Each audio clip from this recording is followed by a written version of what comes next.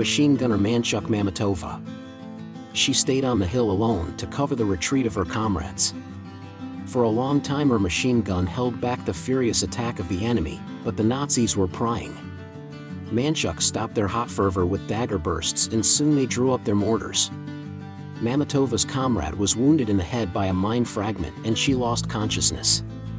When Manshuk woke up, the Germans were very close by.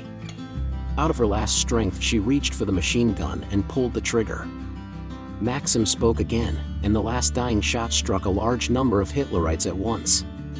After that she died. When the Soviet troops' counterstrike liberated the height on which Manshuk Mametova had fought, they found her in the same place.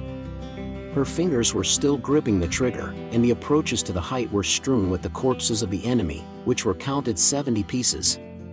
At the time of her death, Manshuk Mametova was only 20 years old.